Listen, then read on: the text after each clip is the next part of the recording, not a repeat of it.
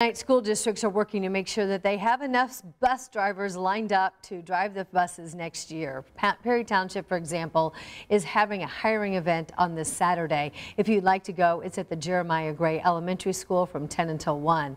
And then in Hamilton County, Carmel also trying to get drivers hired ahead of the next school year. They hope to hire all of the drivers they need this weekend.